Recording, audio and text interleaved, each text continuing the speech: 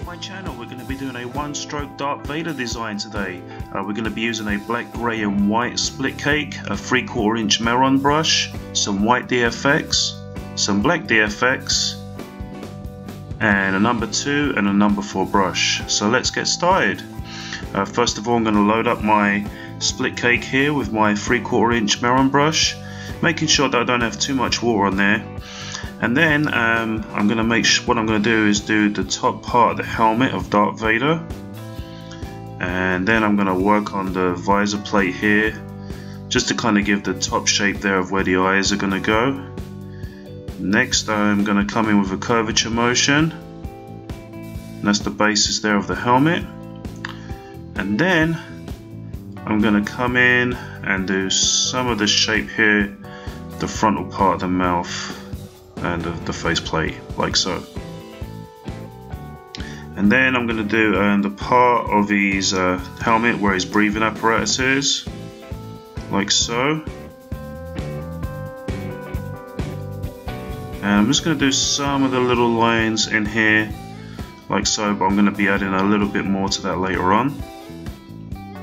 Next, I'm going to get my number 4 brush and I'm going to load it up with some black DFX paint.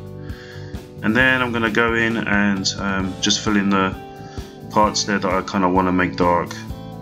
And then I'm going to do the same for the other side.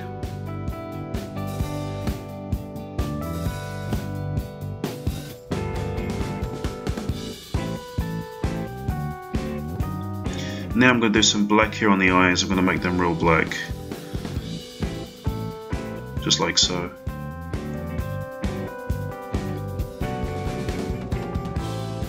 And this is a great design, guys. You can use this on an arm or for some cheek art, because sometimes kids don't want to get their faces painted, so this is a great alternative.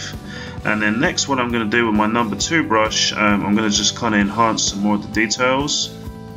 And there's the top part there of like the mask there, and then I'm just going to kind of work on the face plate here. But always make sure, guys, when you're loading up your brush, don't put too much paint on there as well. And just gonna kind of bring out more details like so.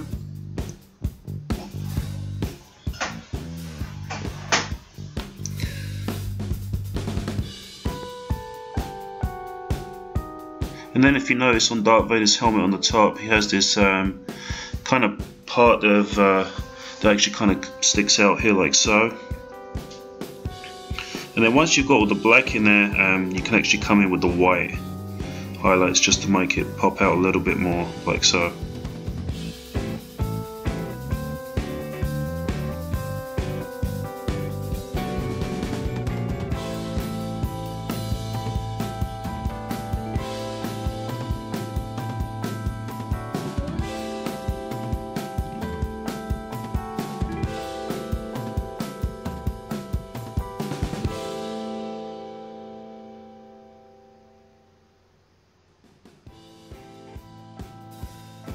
You can see it's kind of coming to life now. I'm going to repeat the same on the other side. And whenever you're trying to do real thin lines like this, guys, just don't press too hard with your brush, just pretty much let it glide across the skin like so.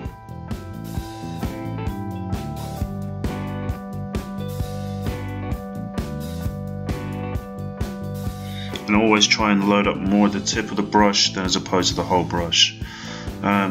And the great thing about this, even though if it kind of bleeds in, you can always kind of come back, add some more white, and it has a really cool effect, like you can see.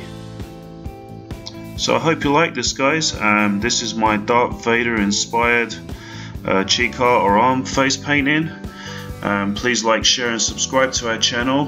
Here's a snapshot of the finished product. Please check out the rest of our Star Wars face paints, and we will see you real soon.